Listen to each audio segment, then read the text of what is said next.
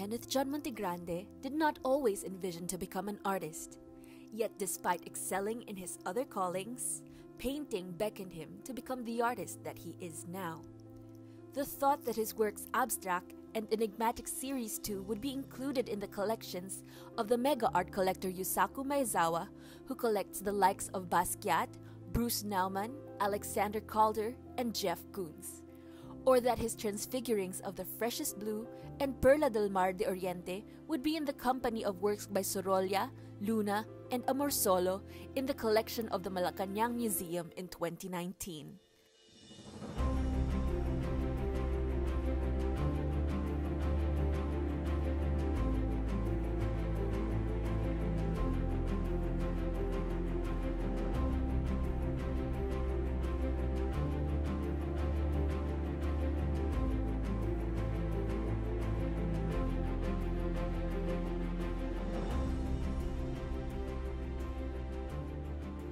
He certainly has gone a long way from his early exhibitions, which were done with the help of friends and staged in informal venues. He has risen rapidly through the art scene and has achieved much more in a decade than many others, and his art has reflected this transformation.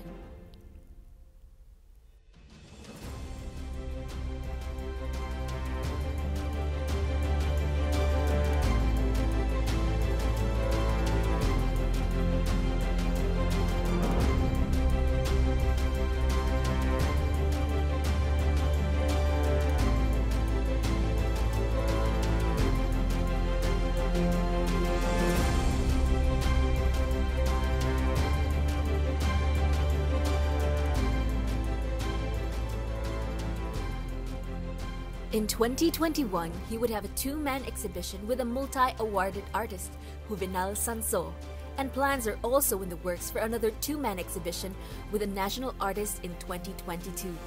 Gone are the years of self-doubt when he would paint despite objections from family and friends, and sometimes even sharp criticism from art professionals about his talent and intent in painting.